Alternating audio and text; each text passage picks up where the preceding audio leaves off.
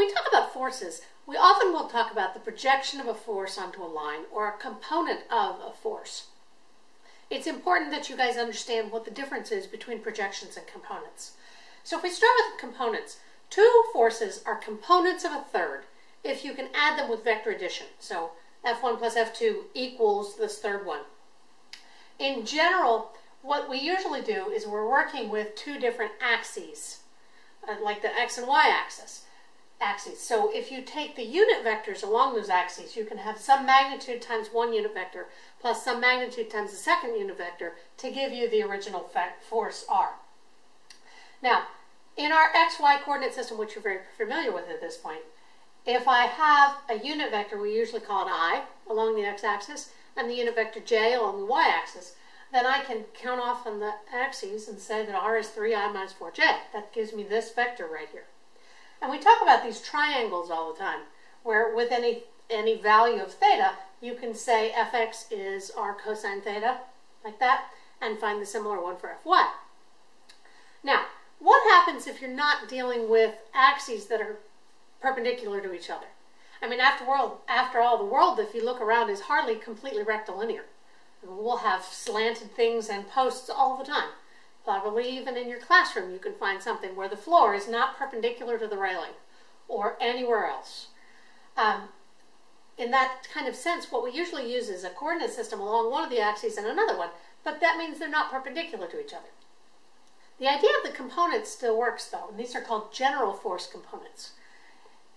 I can still measure some amount up the v-axis, in this case 4, 1, 2, 3, 4, and some amount up the u-axis, in this case 1, 2, 3, and I can say that R is 3 times the unit vector along u plus 4 times the unit vector along v.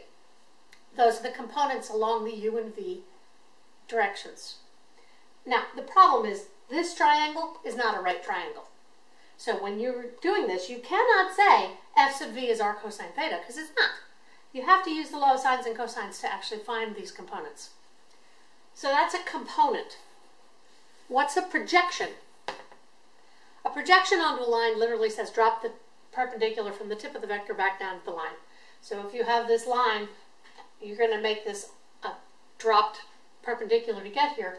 This length is the projection onto the line. By definition, that's always going to be a right triangle.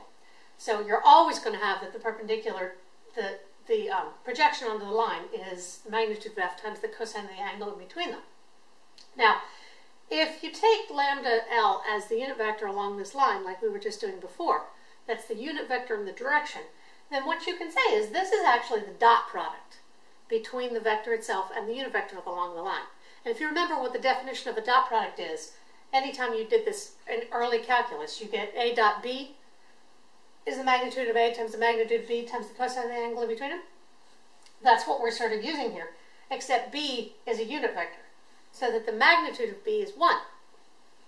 That gives you this sort of notion. That's a projection onto a line. So when is a projection and a component the same? People will sometimes use them interchangeably because when you're talking about a Cartesian coordinate system, which is our most common coordinate system, they are the same. Because these are your right triangles, the projection that you would get if you dropped the perpendicular to the axis and the components that you get are the same. So I will have fxi plus fyj is equal to r, but fx is in fact, the component is equal to the projection. Now, if you have non-orthogonal axes, that's just not true. So these red lines right here are the distances that you get if you drop perpendiculars to those axes. So this triangle right here and that triangle, those are right triangles.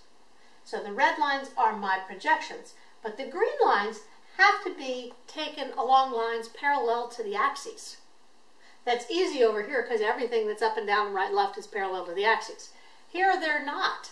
So to have components, I have to go along the line, parallel to u-axis, and along a line parallel to the v-axis to get out to my point. So fu and fv are my components. These little red lines are my projections, and they're not the same. So When are projections and components the same? When your axis systems are orthogonal.